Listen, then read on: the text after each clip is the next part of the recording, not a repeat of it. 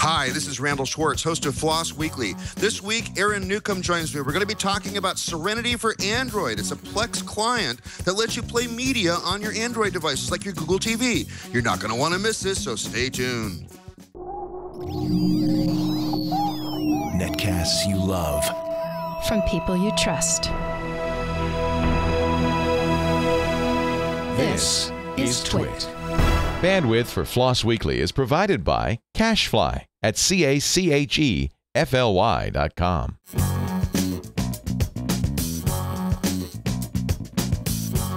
This is FLOSS Weekly with Randall Schwartz and Aaron Newcomb, episode 256, recorded June 26, 2013, Serenity for Android. It's time for FLOSS Weekly, the show about free, libre, open source software. I am your host, Randall Schwartz, Merlin@Stonehenge.com, bringing you almost each week. I'm sorry, almost each week. We had to cancel last week's show. That's a long story. The movers, the shakers, the big projects, small projects, projects you haven't heard of, projects you might be using every day and not knowing it. That's a wonderful show. I enjoy doing it, bringing it to you as often as I can. Each week, I'm also joined by a co-host. This week, it's none other than Aaron Newcomb. Aaron, welcome back to the show. Hey, Randall, good to be here. Hey, good. Hey, and your audio's working. We had some pre-show difficulties with that, but you are able to talk. That's important. That's important. And for those of you who have seen this show on video many, many times, you may also notice that I am not speaking into my big blue Yeti. It is currently 150 miles away in the trunk of my car. My car is being loaned to a friend of mine for about a month while I travel all over the world. More about that at the end of the show. But for now, let's just talk for a second about today's guest. We have David Carver, who's going to come along. He's going to talk to us about Serenity for Android. Now, I have to admit, I'm looking at the description of this, and it says it's a Plex Media Server client. And I don't exactly know what Plex Media Server client means. Does it have to talk to a Plex Media Server and show things? Do you understand this, Aaron? I don't really get it from the description yet. Yeah, absolutely. I mean, Plex is a media server that you would run in your house or whatever to stream all your media out to devices. It's similar to what you can do with XBMC or lots of other things, but this one is kind of well, it's a little bit more commercialized in that you usually have to pay for the clients, but it does work really well. And so that's what this thing does. So this is the client end of that. And this will, well, we'll find out from the guest, but this will probably sit on one of your devices connected to your TV or something and let you watch movies from your living room. Okay, so I have Plex on my Mac laptop, so I can play media that's actually on the laptop this way. But you're talking about something that's a server-client relationship where I might have like a network-attached storage or something device that has media on it. Exactly. And then the Plex. So you got. Sorry, go ahead. Yeah, I was just going to say that's exactly right. So this is operating as a server, and then you have a client piece that connects to it and streams that media over to the client. And so what's the Android component to this? Is because it's written for Android, and that's why it can run on some tablets and on Google TV devices?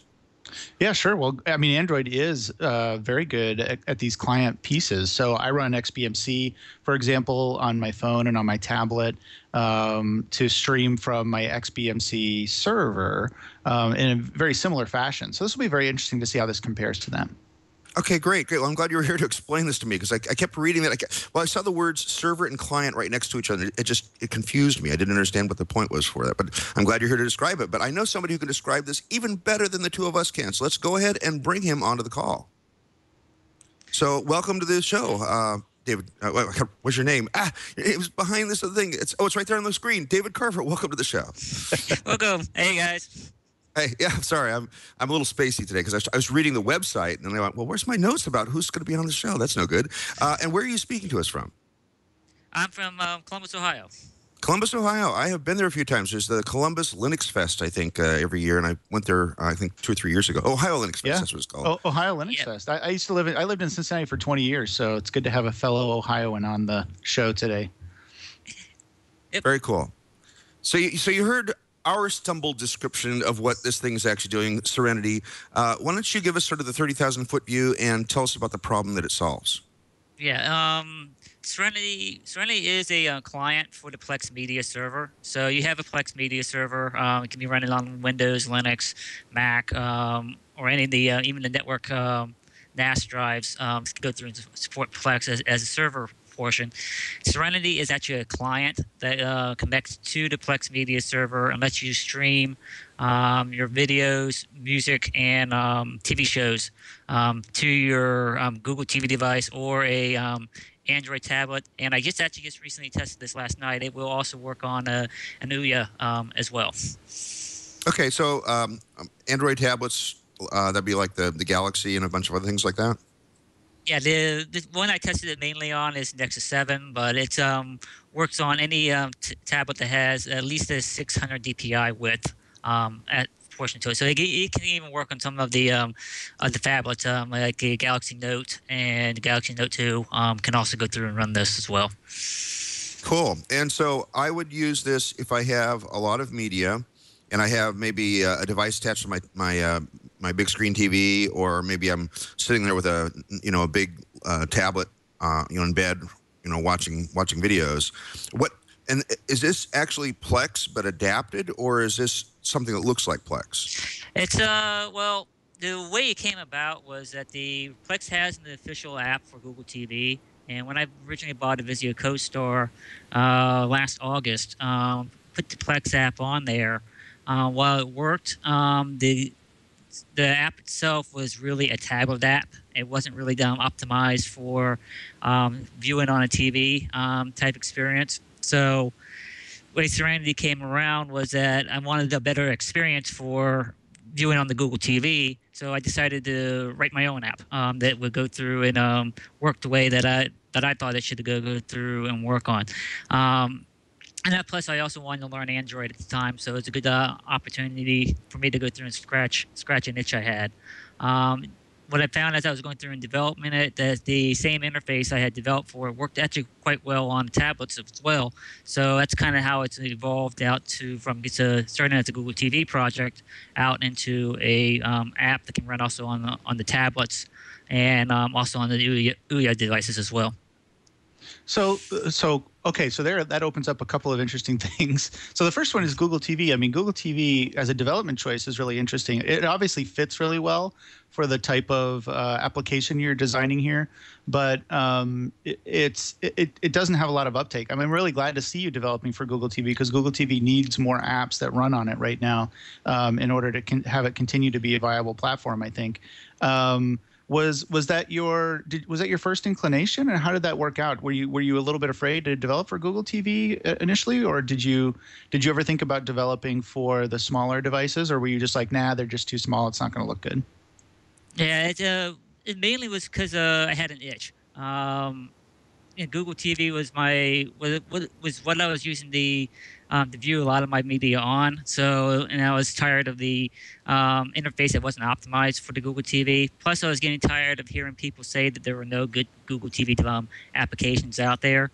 So, it's a combination of things for me to go through and do. The fact that I had the itch, that the people were complaining that there's no good Google TV applications out there, and they to go through and do this. Plus, I took the open source route just because I wanted to say, okay, here's an example. Here's how you can go through and write a Google TV app. This is the way you can go through and do it, and hopefully it will help educate other people on how to go through and optimize their apps for a Google TV type device.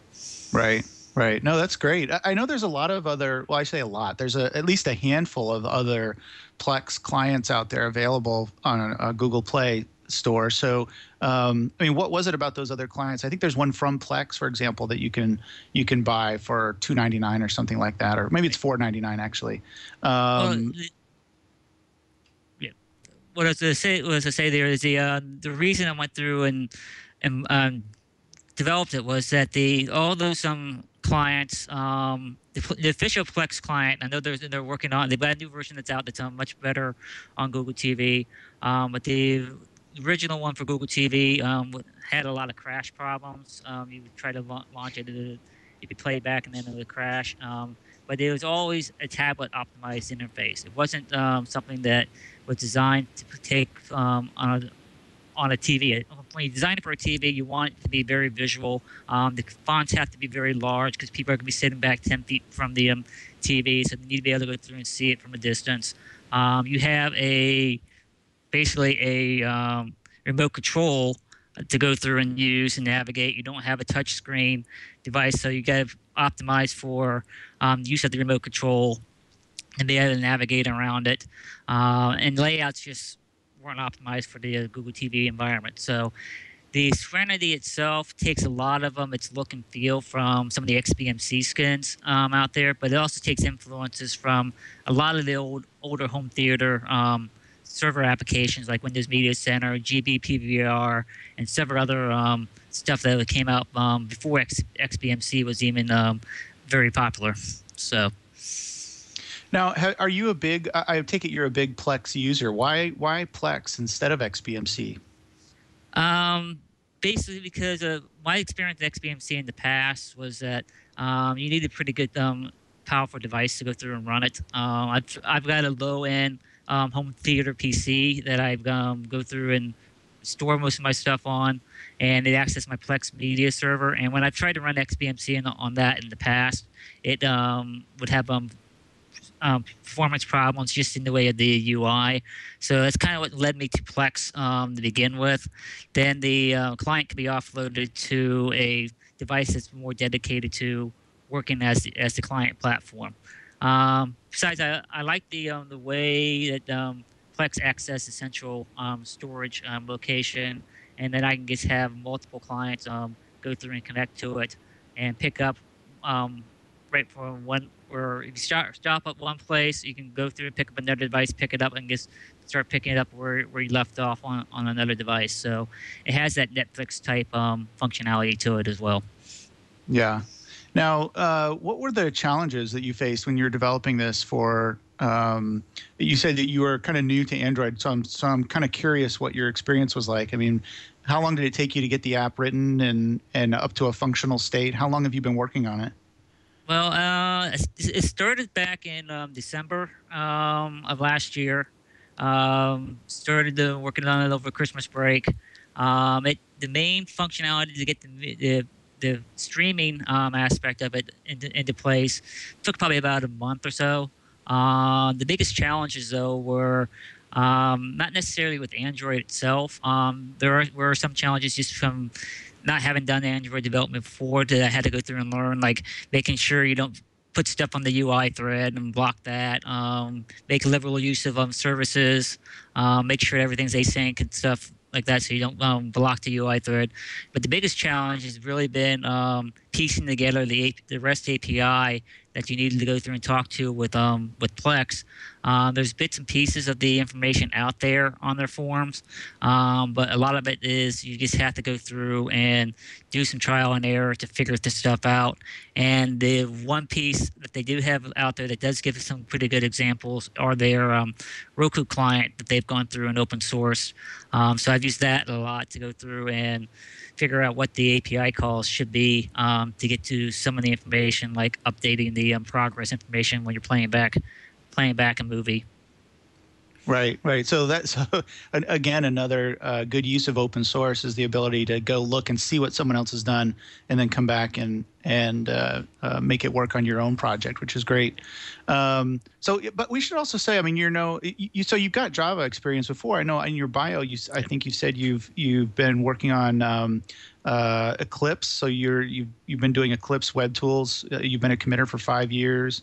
I mean, all kinds of different projects that you've worked on. So you've got some pretty good Java experience coming to Android development, correct? Yeah, that's correct. Yeah, the Android, the Java portion wasn't the problem picking up. It's just as if with any new API, it's just learning what the framework provides, how you have to go through and interact with that framework, and just going through and experimenting with the stuff to figure out what's going to work well, what doesn't work well. I did a lot of research on Stack Overflow to find answers to a lot of questions I had. The Google TV developers themselves actually hang out on Stack Overflow as well, so they are pretty good at answering questions when you run into some oddball situations that are particular to the particular devices that you run to using with the Google TV. But yeah, the Android community itself there's a lot of good, helpful information out there, and there's a lot of good open source projects that I do go through and leverage within Serenity as well. to go through and then provide a lot of the functionality within it. Right, right. So walk us through real quick what it looks like from a setup standpoint. I've got this running actually on my Nexus 7, but I don't have a Plex server. I can show you the what the settings screen looks like. Very nice. You know that, but that's as far as I can get because I don't have a Plex server. So after I hit settings, how easy is this to set up? Well, after you hit settings, it's actually fairly easy. It does go through and use DLNA, which on Plex does go through and supports for discovery of the server. So it will go through and use that. What you'll get is when you hit settings, you'll get a list of options. You'll get one of the options is called Discovered Plex Media Servers, and it will if you hit that, it will go through and give you a list of the Plex Media Servers that it found. You can select one of them to go through and use, and that'll be your default media server. If it doesn't have discovered as a enabled option, you have what's known as the preferred servers option, and then within that you can actually go in and enter it in the IP address of the Plex Media Server, and that will then connect you up to the media server. If you hit back, then you'll get a listing of the categories and options that you have within it. So like you'll have movies, you may have TV shows, and I guess recently started working on adding music library support. There are some screenshots out there on the Google Play Store that give a good example of what some of the screenshots would look like after you get the initial setup done. Cool. Maybe I don't know, John, set up for this. Maybe you can go to the Play Store and bring some of those up while we're talking. So do you have support for so you mentioned there's like movies, TV shows, and since I'm not a Plex user, are those defined on the server side? Do you put those in certain directories, or are those defined on the client side? Those are defined on the server side. Plex has a web application that you can go through and use to set up. In fact, that's what I recommend people to go through and use to manage the Plex Media Server. Don't really have time right now or plans right now to go through and actually support directly managing the Plex Media Server through the Serenity application itself. The web application that Plex has does a very good job of doing that, so kind of let people go off and use that. But once you got your media directories and stuff set up within the Plex Media Server itself, it goes through and scans it, does the downloading of the metadata, and goes through and populates all that stuff into its database. And then once the client can then go through and connect up, and it will go through and display that information that Plex has gone through and collected. It also goes through and provides a link back for the client to go through and be able to direct play the files. One thing I should note is that Serenity does not go through and support the transcoding ability of Plex. The main reason for that is there's some licensing restrictions that Plex has put in place. If you're going to go through and do any commercial retail selling of your application, they require a percentage of the app sales in order to go through and allow you to go through and do transcoding for the key that you need. If you go through and give it away, then you can use their free open key for the transcoding. But if you do commercial stuff, you have to go through and license out the key. So is that because you are selling this on the Play Store for $2? I mean, what if you were to give it away for free? Would you be able to take advantage of that? Yeah. Because I'm selling it on Play Store for $2. And the main reason for that is just to try to recoup some development costs. If people don't want to go through and pay for it, they can download the development versions for free directly from the site, or they can download the code and build it themselves. And the portions of those funds will also go to the CHA animal shelter here in Columbus, Ohio, at the end of the year here. But yeah, if I didn't go through and sell it on the Play Store, then I could go through and use the free key and go through and add the transcoding capability to the application. That's really interesting. Did you go back and forth about whether to charge or not, or did you ever think about just doing an ad-supported model instead? Yeah, I've gone back and forth on it. I guess figured. Yeah, I've done. I haven't gone through and really looked at the ad-supported model. The fact that I'm looking at going through and doing the Ouya is where I may go through and do an ad-supported model for that. But in general, I just wanted to be able to get maybe some development costs back because it's open source, but it's free and some beer. So I mean, there's always some sort of cost somewhere that somebody has to go through and absorb. And I figured $2 is a small convenience fee to be able to get update notifications and management through the Google Play Store for the end user. If somebody really can't afford the $2, they can go to the developer's website and download development versions from it. Those will always be free. I don't go through and ever want to go through and charge somebody to go through and beta test software for me. Right, right. Well, that's really good for sure. It's nice that you do offer the development version. Let's talk a little bit more about the guts of the system. So, did you write your own media player to handle this, or are you using a different media player in the background? Well, it depends on the internal. There's an internal player in there, and it's actually, since Google TV doesn't support an NDK, I'm just using all the standard Android APIs for the built-in Android media player to go through and support the playback on the local network. For those devices that don't have the extra codecs that's like a lot of like the Nexus 7.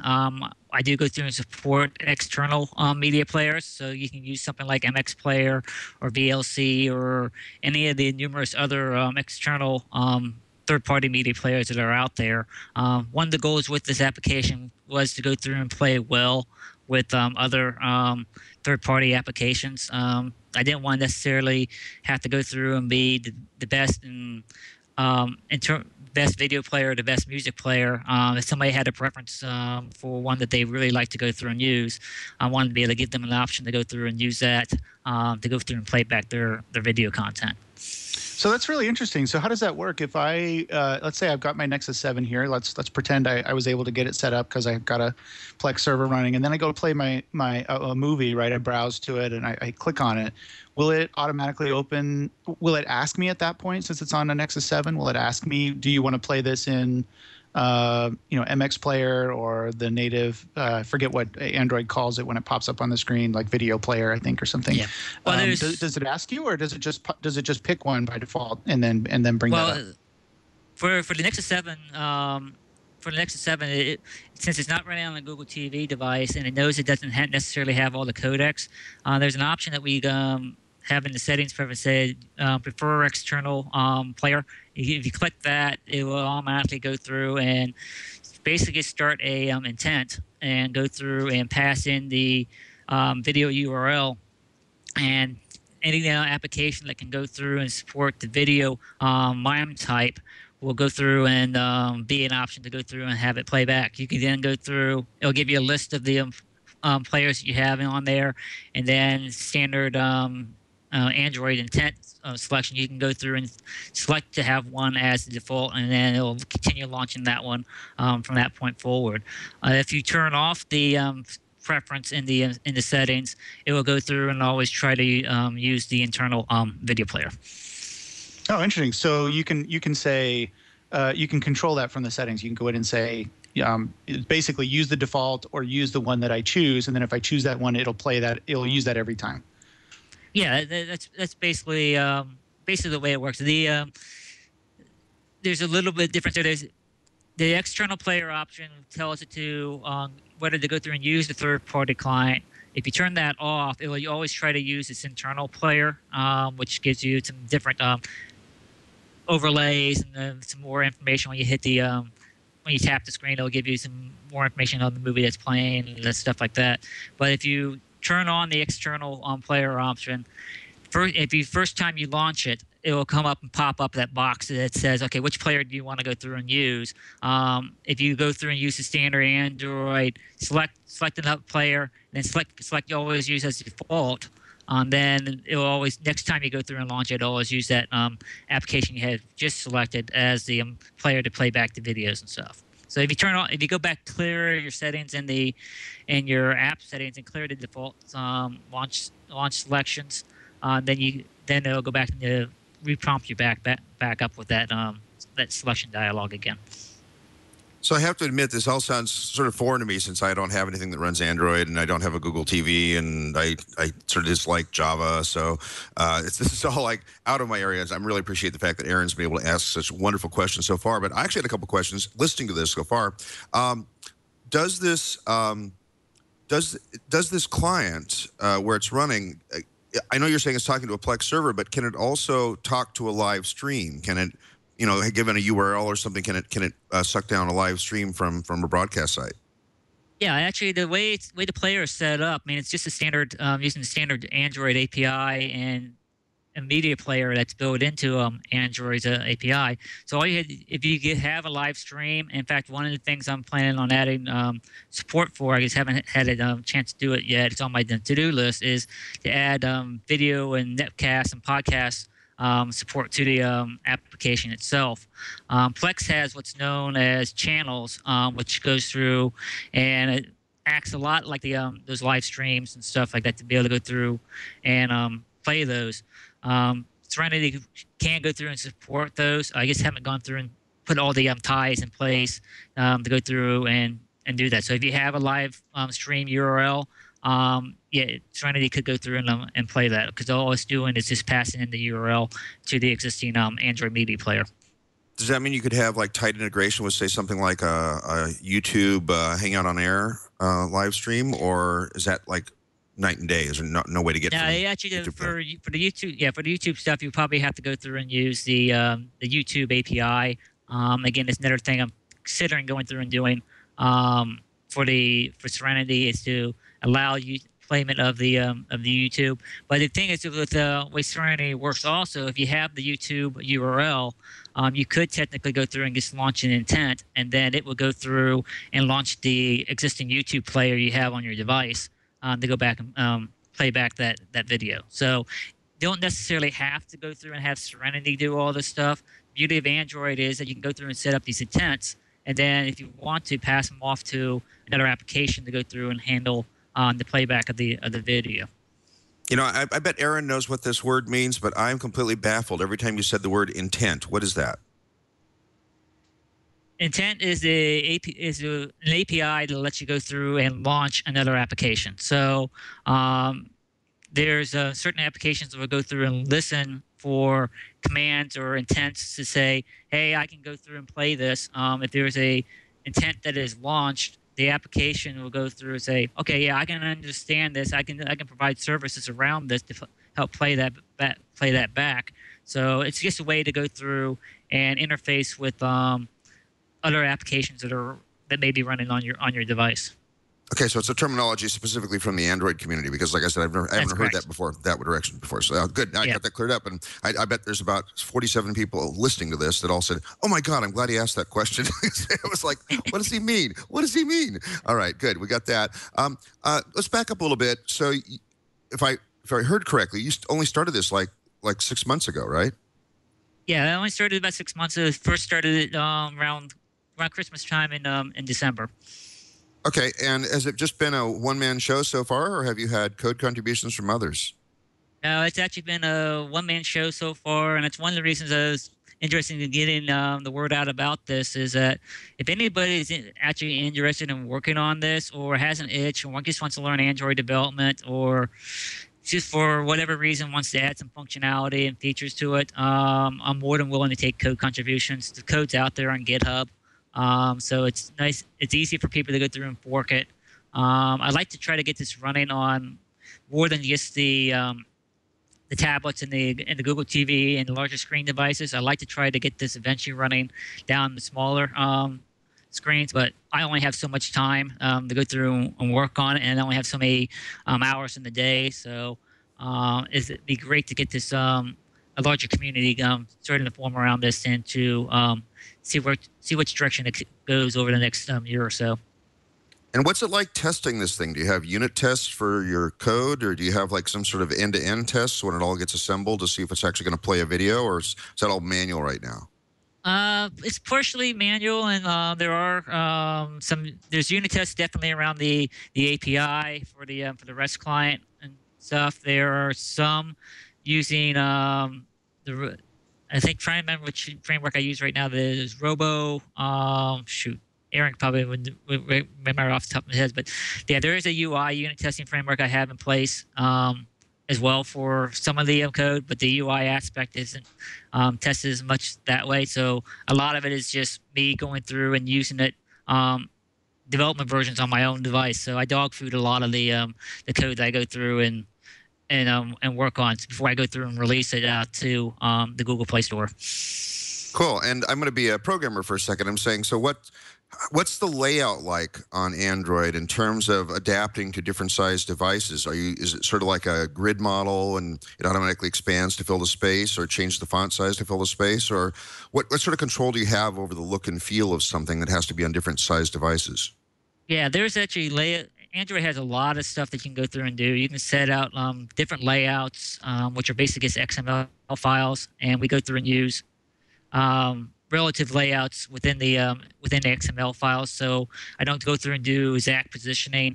So it's depending on the DPI widths and stuff, it will go through and expand out.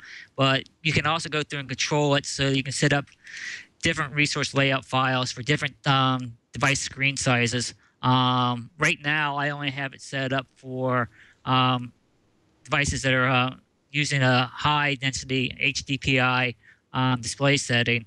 But this is where the work where I could have benefit and help from the community would be going through and coming up with the layout sizes for the smaller devices. Because there's some information that we would need to go through and take out. There's some information and rearrangement of where information is displayed on the screen that we would need to go through and change as well. So Android has quite a bit of configurability around that aspect. So this is similar to what somebody has to do if they're going to make a responsive website that also talks to like an iPhone or something compared to like a full web screen, right?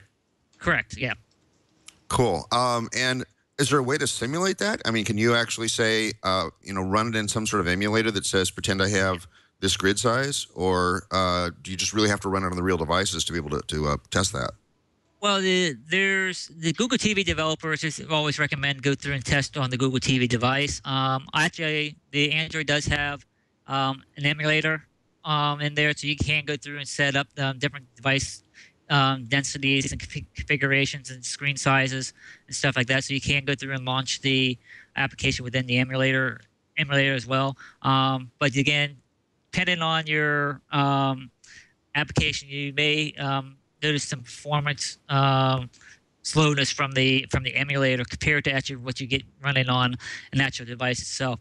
I've actually found that for best performance in the emulator, if you use the Intel x86 image for Android within the emulator, you actually get better performance on your computer than you do on the actual device at times. So you have to test on both of them at the same time, just because you're going to get some idiosyncrasies between what the emulator shows and what the devices may go through and show as well.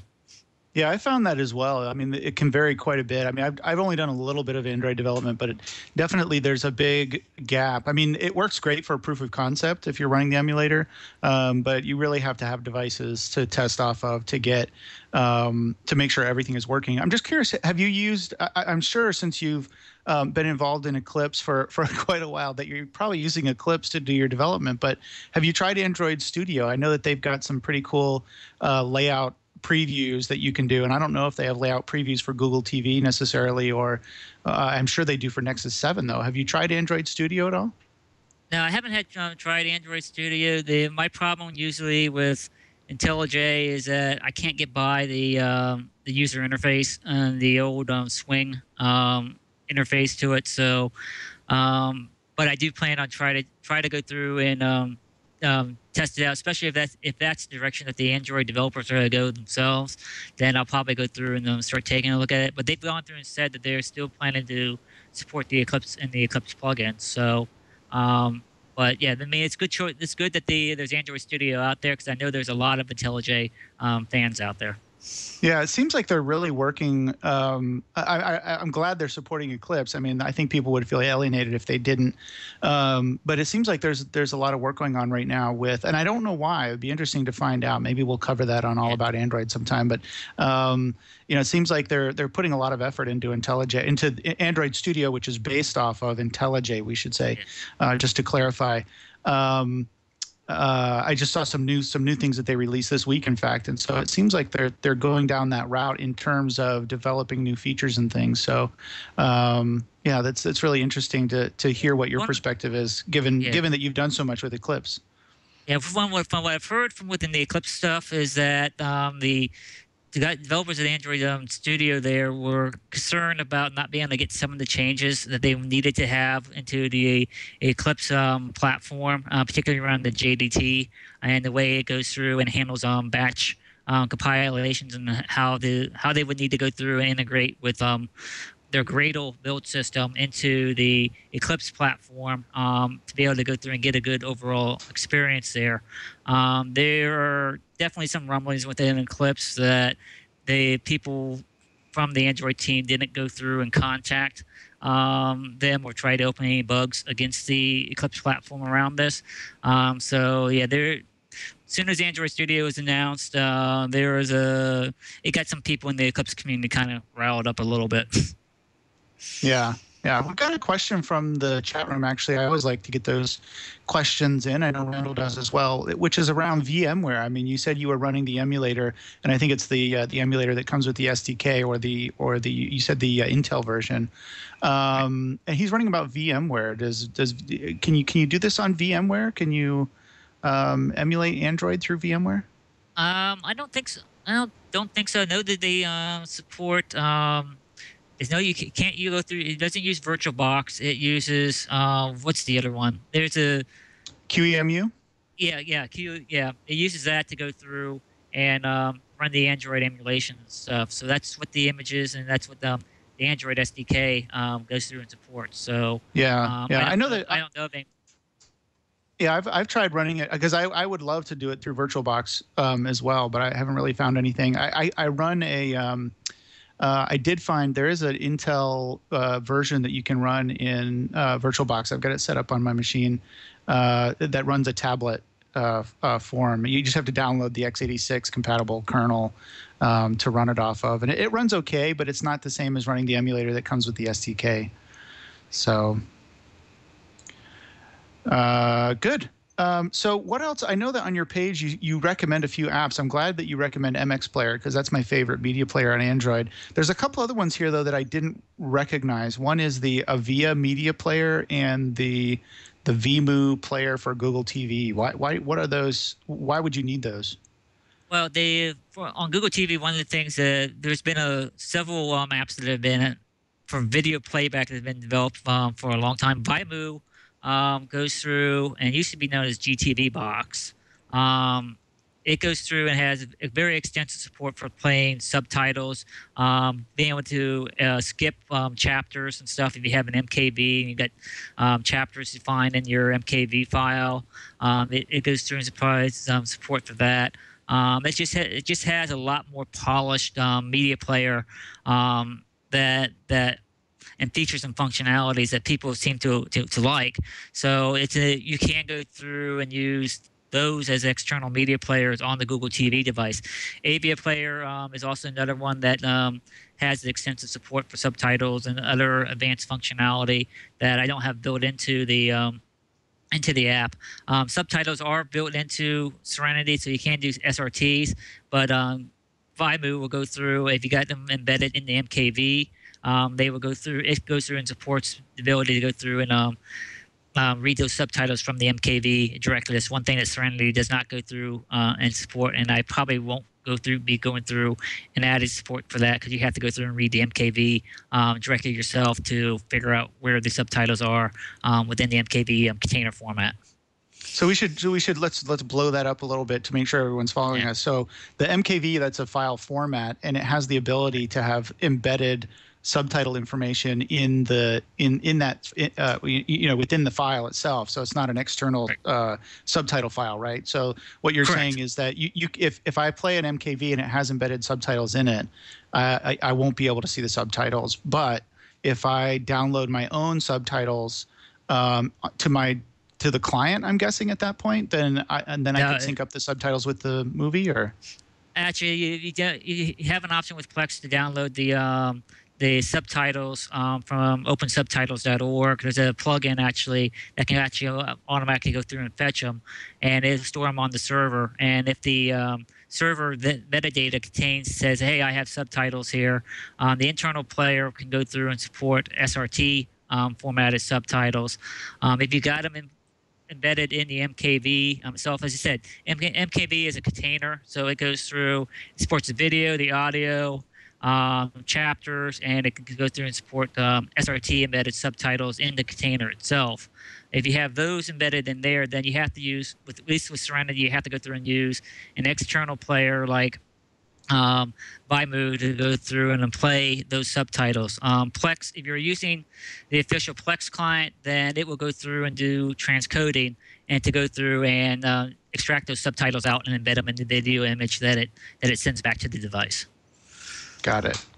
So that's actually a great way. So from your from the client standpoint, if they're doing this on Google TV or on their Nexus 7 using Serenity, is that just an option that you pick, basically turn on subtitles, and then the Plex Media Server will go out and fetch those automatically and start showing them on the device?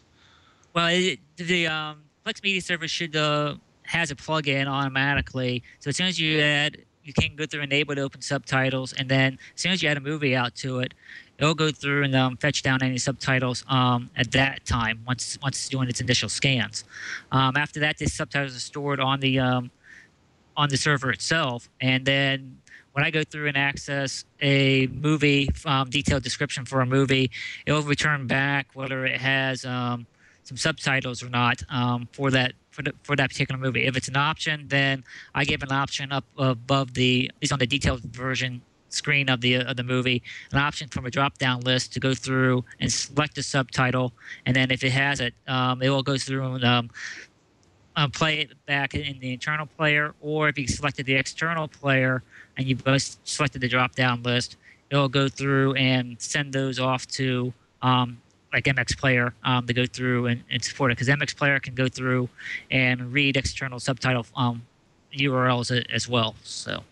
Oh, great. So you're passing that link back to that file, basically, to MX Player, so that it'll just automatically play that subtitle.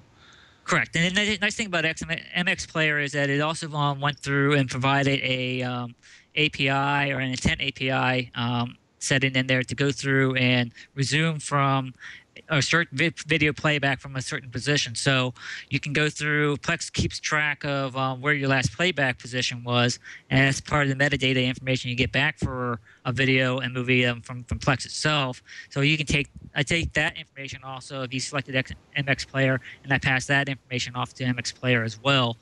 So you can pick up and resume where you want. And MX Player is one of the few applications I know that will also return back to your application the last playback position that it had, so you can then go through and update the playback position on the Plex Media Server as well. Nice. Yeah, I hate to make this too much about MX Player, but it is a great app. I mean, I really love it. Yeah. For a media player on Android, and subtitles are so great too. The reason I'm asking all these questions about subtitles is because they're so great for learning languages. If you're learning Spanish, or if you're learning, in my case, a while back I was learning Chinese. It was really great to be able to see the Chinese or the Spanish in the subtitles and hear the English, so that I could make that connection in my brain between the two. So, and also we have a lot of international guests that stay with us, and it's great to be able to turn on whatever their local language is in case they're not really good English learners or English speakers yet. It's really great to be able to turn on subtitles for guests as well that may not be as good as English as you are. So that's great. Really appreciate that. I wanted to ask about a little bit more about Android, since we don't get very many Android developers on the show. I know you've only been doing this for about 7 months, but have you found that even for example, between Google TV and Nexus 7, there's a lot of differences there, and a lot of people talk about Android fragmentation. Have you run into that much as you've been developing this particular application? Have you run into the fragmentation issue? No, actually, that's surprisingly that I haven't really run into fragmentation issue around that. I've stuck mainly with the core Android 3.2 APIs, and I've it's so far been sticking to those. I haven't gone through and gone to anything in specific to 4.1 or 4.2 or any API that would require that. So I haven't run into that much in the way of issues on there. The only one I've run into recently, there's a small bug that I found on the Ouya with Serenity, but I haven't had a chance to take a look at it. I just popped that thing in yesterday just to see if it will go through and run on the device. And but other than that, the app's been out there in the Play Store for 3 or 4 months. I think I've got maybe 8 crash reports, but it's running on a multitude of Android tablets, and the biggest selection is the various Google TV devices. And so far, I haven't really run into the big problem of fragmentation that a lot of people complain about. Yeah. So one more question too before we have to wrap up, which is about the Ouya. You mentioned that a couple times. I've got one sitting in the living room. I've bought into the Kickstarter, and so I got that a little early, and I've been playing with it. It's interesting. What's that like? Because it seems like if you were it's just a little bit of a different ecosystem. So what's that like developing for Ouya, and when can we expect to see something available to download from the Ouya itself? Yeah, I guess just got the Ouya myself the other day. It's to me, it's a lot like a Google TV device, except that it can go through and play native NDK games, and it can't go. But it doesn't have the wide range of codec support that, say, like a Sony Google TV device has. So it's like the interface is a Google TV type interface. You got a controller to go through and work with. You got to develop for the D-pad navigation. You may have a little touchpad stuff like that, but you don't want your interface looking like an Android tablet interface that's running on the Ouya. So, and the other thing about the Ouya is right now, since it only has the basic codec support in there, you do have to sideload some other external players on there to be able to go through and play. So like XBMC, I know is being developed for Ouya, and some people have gone through and sideloaded it on the device. And since it has its own internal codecs and stuff, it can play back all the media. With Serenity, if you sideload MX Player, it works fairly well on there, and you can go through and play back. There's still some bugs within MX Player running on the Ouya as well. So as for when you're going to see Serenity, I'm hoping to get the Serenity out there in some version of it, probably in an ad-supported version or a limited time trial version of it out in the Play Store within the next couple months. It actually won't take too much to go through and update it. They just set the requirement of Ouya to go through and have a in-app purchase type functionality for the app, or you make it free. Is the main holdup right now for getting Serenity on the Ouya in their store. And what license is this under? It's under a very liberal MIT license. So if anybody feels like forking it and taking and putting their own version of it out there in the Play Store, they can go through and do that. Well, that's a really responsible position to take. So how did you choose that? Well, I like the MIT license. I don't like a lot of restrictions on it. I don't like some of the viral stuff that can happen with GPL in there. So I learned a lot from open source development over the years, and this is just my way of giving back to the community and saying all you have to do is mention where you got this code from, and you can use it however you want to go through and use it. That's awesome. It's sort of similar to the Perl license, which I really appreciate too, the Artistic 2 that is now currently released under. And what's You mentioned just a moment ago a few things that are near term on the future. What's your roadmap look like? Where do you want to take this eventually? And when do you think you'll be done with it? That'll be interesting.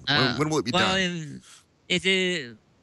Well, where I want to take it right now, I want to get the basic stuff for Plex and support, except for the channel support. Mainly because right now I'm not going through and supporting the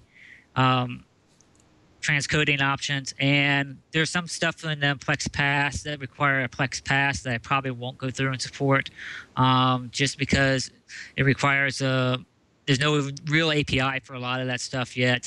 And right now I haven't had a big user cry out for some of the Plex Pass functionality out there.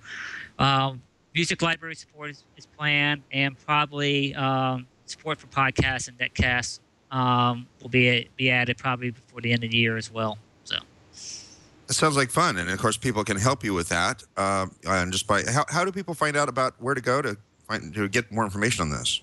Yeah, they can follow. There's a Google Plus page for Serenity itself out there. The main code is out there on GitHub, so it's at github.com/9worlds/serenity-android.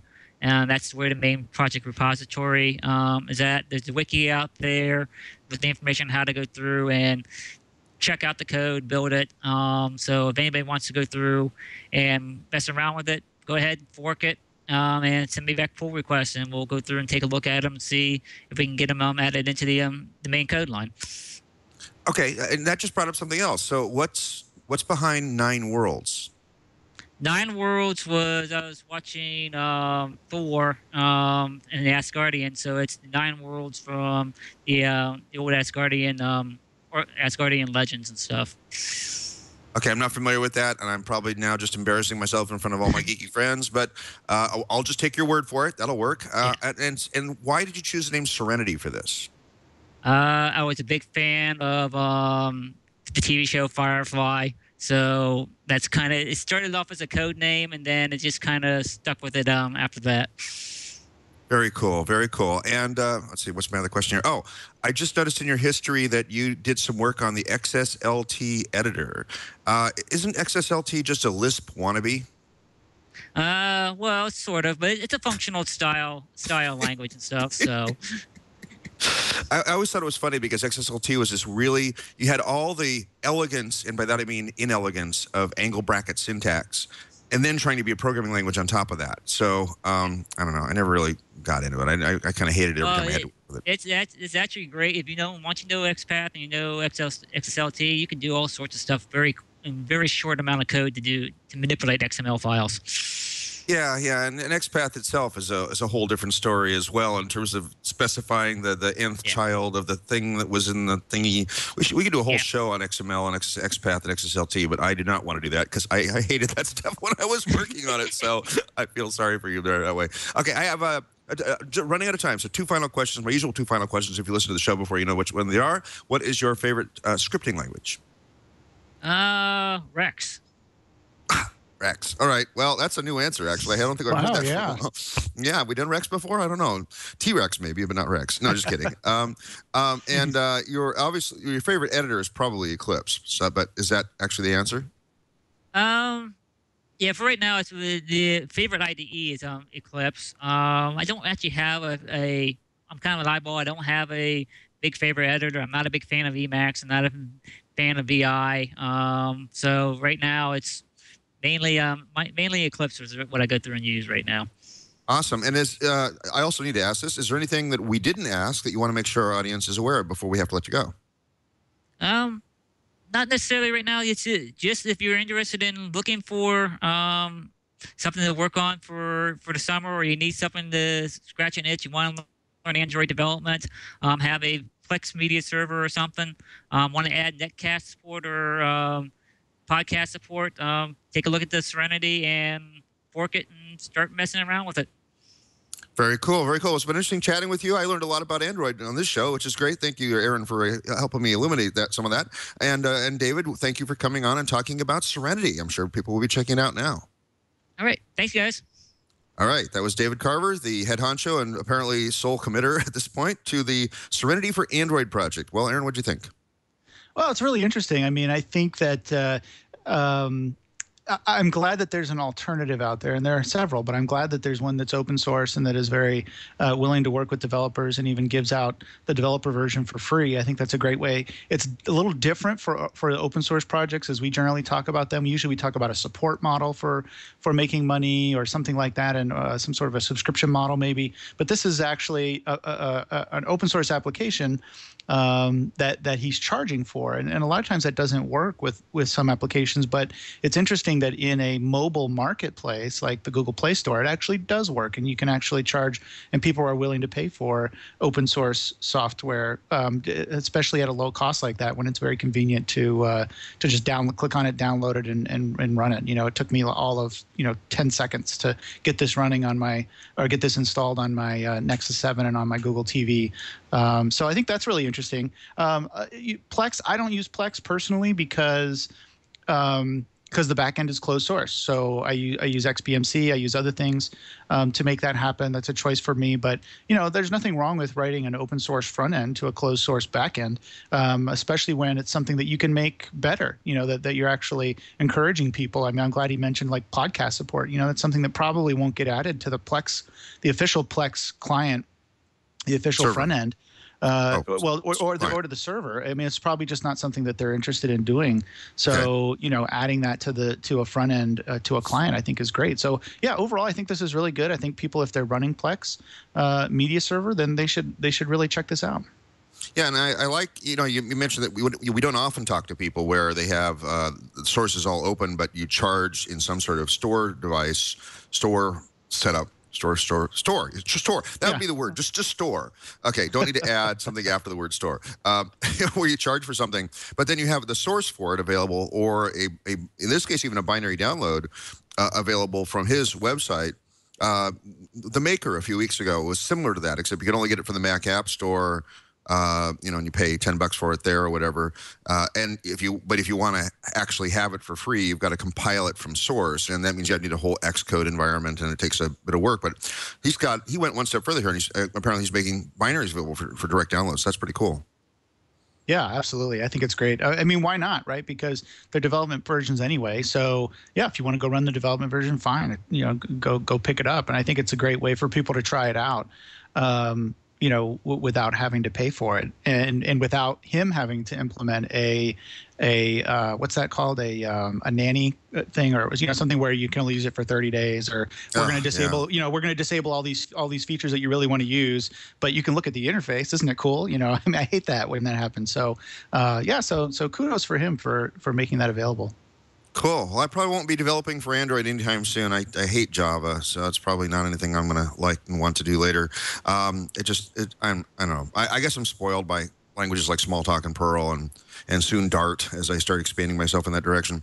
But yeah, but it sounds like this is both interesting in terms of being a nice demonstration open source project, so other people can pick up on things. I really like the fact that he said he was looking at other open source projects to figure out how the API works and how to plug things in. That is one of the powers of open source. You can learn things by looking at the source code of things. Like back in the old days when it was all open source, essentially, because we were all looking at everybody else's source code. Anything else on that, or?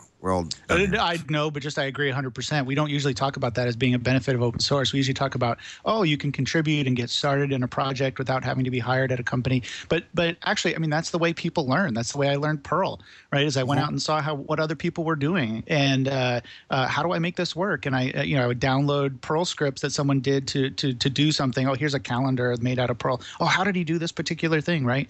Or he or she, I should say. So I think that's the best way to learn, and with closed source, there's just no way to do it. Absolutely. So, without further ado, let's go ahead and start wrapping up the show, doing my usual end speech stuff here, which is including talking about upcoming guests. We have coming up in a few weeks. It's not going to be next week because I'm going to be on a cruise ship. I'll mention that in a couple more minutes what that's about. But we're going to do Ansible Works. This is a deployment software, sort of similar to Puppet or Chef or CF Engine, that sort of thing.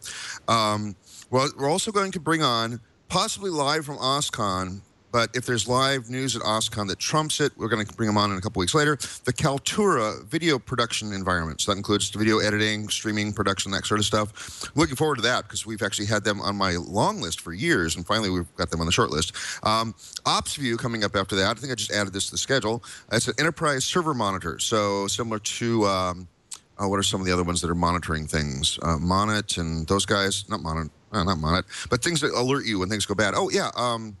What are the ones I'm running? I'm running Zabbix and Nagios, that sort of thing. So it's in that category of stuff. OpsView is being used by a number of people that way. And also just added to the schedule, Clockwork. I don't know much about this. Picking a quote from their front page, says language and tools for process control. That sounds fascinating, so we'll have to look forward to those. Still trying to fill in some more of Q3, although Q3 is almost completely full now. You can go to twit.tv/floss to see our current spreadsheet, and that also includes all the upcoming schedules and also the people we're also talking to fill those schedules with the when we can. You can follow us on Floss Weekly on Google+. I announce all the upcoming guests that way. You can also go to Floss Weekly on Twitter or no longer Identica. What's it called now? Pipe.io? Plugpure.io? Yeah, it's Plug something. Pipe something. Yeah. Plug Pipe. Yeah, some four-letter P word. That's all I know. Yeah. And unfortunately, I can't get my account live yet. I was promised a couple weeks ago that it'd be live, but apparently it's not live yet. You can also, we also have a chat room. We took a couple questions in the chat room today. Cloud Operator, thank you for the questions that you've been asking in the chat room. We are at live.twit.tv. We're typically at 8:30 a.m. Pacific times on Wednesdays. So if you look at the schedule, you can also find out what the show will be about and hang out with us and chat with us. And that's Pacific time, right? I mentioned that already. You can follow me at Merlin, M-E-R-L-Y-N on Twitter. But more often, I'm just speaking on Google Plus these days. Randall L. Schwartz on Google Plus. I'm talking a lot about open source technology, but also about things like related to my health and the things I've been doing about getting my weight loss, and also all the other things about how conventional wisdom is really pretty screwed up. We're taking a break for the show for a couple of weeks. I am going to be on a cruise in Europe. I'll be heading out of the UK, heading to Norway. So if you're at any sort of port in Norway, I will probably be in your city coming up soon. Please follow my Google Plus and Twitter followings to figure out where I'm going to be and when.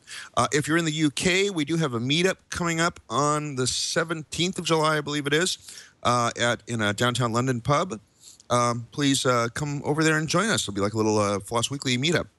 And then I'm going to be back at OSCON the following week. So I'll be live from OSCON. We'll do a live show. I think Simon Phipps is going to be there. So we're going to do like a show with me and Simon, and we're going to try to find whatever the news is happening that week. But if not, we'll fall back to also doing the Kaltura show, which will be great because they're there as well, having a big announcement apparently. So that's going to be pretty fun. That's everything I'm plugging. Aaron, what are you plugging today? When is OSCON? That's still up in Portland, right? Yeah, it's actually, so I'm actually going to be home for a few days, which is really nice, or whatever I call home anyway, which is the spare bedroom of my friend. Maybe I should drive up there. I mean, Portland's not that far, right, from San Francisco? Oh God! Well, I drove that. I drove from Portland to LA, and it took 2 days, and I don't ever want to do that again.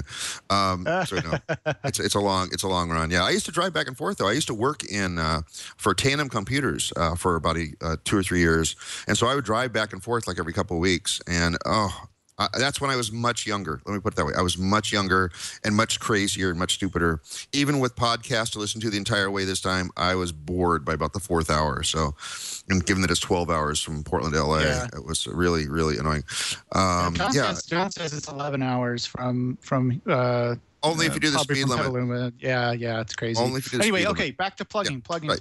Okay, Google Plus. Follow me on Google Plus. Add me to your circles. It's the best place to talk to me and interact with me because that's where I'm looking at, right? So I publish my stuff out to Facebook and Twitter. If you want to follow me there, that's fine. But if you want to actually talk to me and interact with me, I've had a lot of great discussions, by the way, on Google Plus lately with folks that follow or that watch Floss Weekly. So that's really great.